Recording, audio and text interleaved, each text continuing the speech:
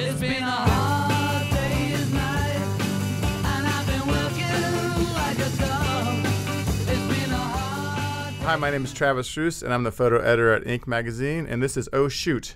This month, our cover story for November is on Kevin Rose, founder of Dig, Revision 3, and Pounce. The concept for the photo shoot on Kevin was inspired by the film of the Beatles, A Hard Day's Night. The story is basically about how Kevin Rose is one of the most famous people on the internet right now. And so we were trying to figure out how we could show that in a way that would be fun and maybe would be an homage to past celebrities who were also some of the most famous people in the world.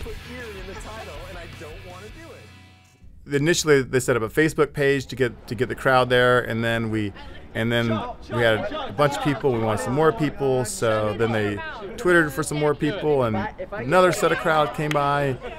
There was a couple dogs over there at one point, and a lot of the people were, our internet people, and people work behind desk jobs and in cubicles, and so I don't think they really realized that they were going to be actually asked to run repeatedly up and down the street. So a lot of people are getting pretty tired and, by extension, pretty thirsty. It turns out there was a Mexican bar on the corner, and a lot of the participants were running in and having shots of tequila while we were running up and down the street chasing Kevin. We knew the first shot needed to be like a pretty big scene-setting picture, and so the idea would be like Kevin just like being chased by this horde down the street. The second picture was going to be the idea that he was actually hiding, and that they didn't see him, but they were like just chasing aimlessly down the street. Kevin and one of the other subjects were climbing the side of this wall, and I guess they're rock climbers, and so they were like any sort of place they could climb, they would just like latch on and start climbing. And Kevin eventually climbed up in this little window, and I was like, okay, that's perfect. Just stay right there, and you can hide in the window, and we'll run past. And so that one came together really pretty nicely.